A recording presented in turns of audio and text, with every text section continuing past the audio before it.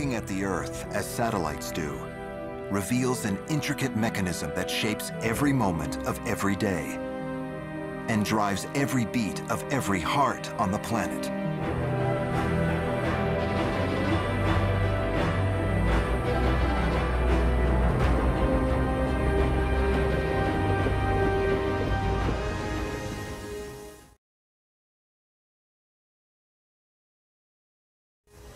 But there is still one part of this system that's missing.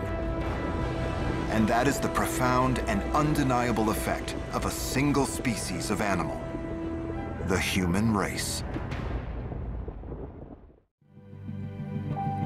We've transformed the planet by exploiting the complex system that produced us.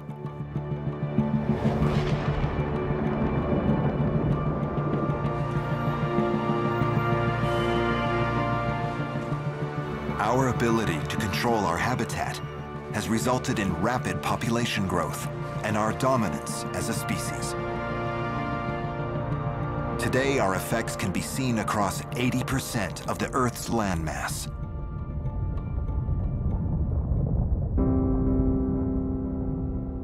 We have even extended our scope into space.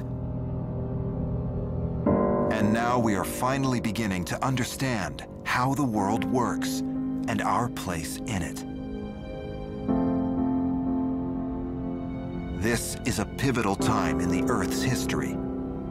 Look at the planet as satellites do, and we see that we have become a global force ourselves.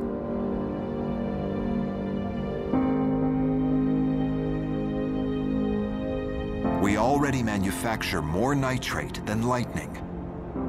We produce more airborne sulfur than all the world's volcanoes. We release more CO2 than the Amazon captures. Our cities generate dust, trigger electrical storms, and affect rainfall. We impact many of the Earth's cycles. Seen from space, humankind's influence can be considered a natural process. The gases released by ships and aircraft, cars and power stations are caused by an animal the Earth itself produced. But there is one key difference.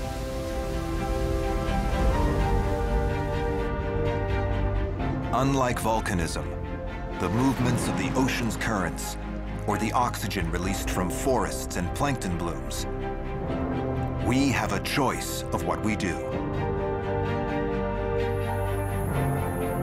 Satellites not only allow us to understand our impact on the world, they enable us to make informed decisions about our continued consumption of its resources. Our eyes in space are showing us how to maintain the balance that sustains the natural world.